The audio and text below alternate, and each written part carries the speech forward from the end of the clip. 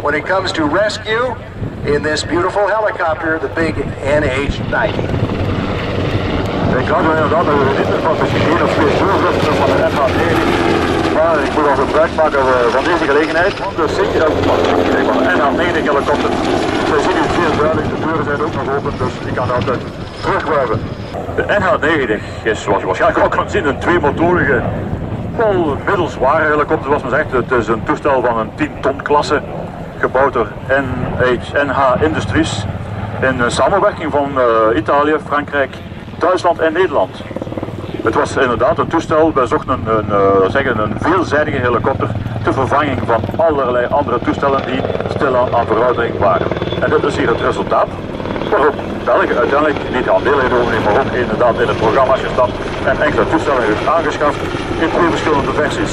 We hebben namelijk de helikopter die gebouwd wordt voor het tactische transport van troepen, ook voor het vervoer van allerlei materiaal, dat is het TTH, de tactische transporthelikopter. En de versie die we nu hier voor ons aan het werk zien, dat is de NFH, de helikopter. Dat is een toestel dat onder andere gebruikt wordt dus voor het opvolgen van de ziekings, dus de search and rescue, het opsporen en redden, maar ook allerhande maritieme operaties, zoals bijvoorbeeld het bestrijden van vijanden, onderzeeërs en natuurlijk ook andere schepen. Maar natuurlijk de hoofdopdracht die we dagelijks zien is natuurlijk de opsporing en redding. It was 2013 that the first NH-90 TTH entered service in Belgium, the last delivered back in November 2014. And from first delivery until the last, they have flown lots of hours. The worst possible situation will get you out of it, hopefully, alive and safely. And they are called upon to do it more than most right now. Here are the Belgian servicemen and women demonstrating their NH-90 helicopter. Zoals je ziet, hier was een kleine demonstratie dat ze opsporing, uiteindelijk hebben de mensen hier gebruik gemaakt van een roodbot om hun positie kenbaar te maken. Dus als je huis op de doorsteen zit of ergens anders, u hebt waarschijnlijk geen roodbot erbij, maar denk eraan, gebruik of de zeer zichtbare kleding. Neem eventueel een speechwaard en we doen dat doen vooral als we echt een beetje simuleren.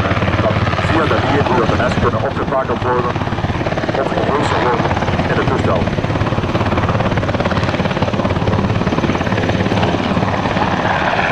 Last night, Chris, we almost thought of calling these guys out. We were up in the Passchendaele area, GPS failed in the car, and then we had to find our way back here.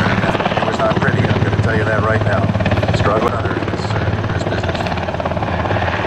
Dat ze moeten met 2 kunnen, hè, want uiteindelijk de bedoeling is dat de redder en de neer komt.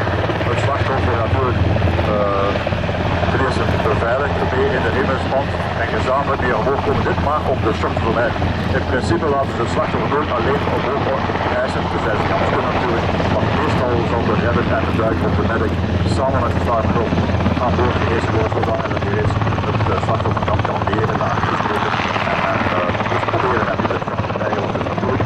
Het is meestal een shock dat u in het water ligt misschien en dan volgt je ook nog een shock dat u in zo'n geweldig toestel wordt. Het is natuurlijk impressionant als je de rode weg op de downblast, dus de luchtstroom die wat is groot naar beneden toe. Dus daar is heel lang te doen. Dus uiteindelijk wordt u aan boord zit op het water, eerst bijna onder water geduwd. Vandaar dat het toestel ook iets hoger moet blijven om u uiteindelijk veilig aan boord te hijsen.